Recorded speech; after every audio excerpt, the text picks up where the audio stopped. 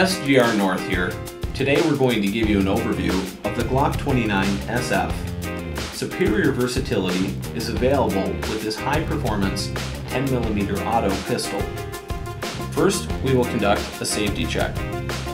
You will notice there is no magazine inserted into the firearm, and the chamber is empty.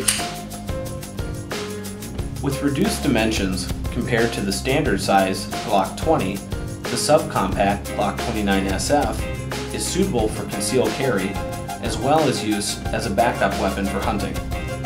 Many appreciate the comfortable firing characteristics and grip ergonomics of the G29 SF 10mm with a 10-round magazine capacity. Seen here is the standard 10-round magazine for the Glock 29 with a Pierce grip extension added.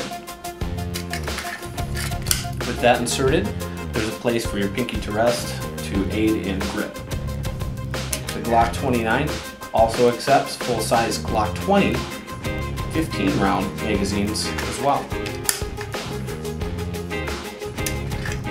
The SF model reduces the circumference of the grip at the rear or back strap, offering increased comfort and control. There is also an accessory rail at the front of the frame, which allows for attachment of lights or lasers. It has an overall length of 6.88 inches, a height of 4.4, and the width of the firearm is 1.27 inches.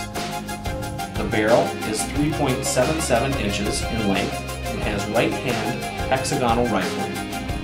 Trigger pull is approximately 5.5 pounds. It weighs 26.83 ounces unloaded and 32.65 ounces fully loaded.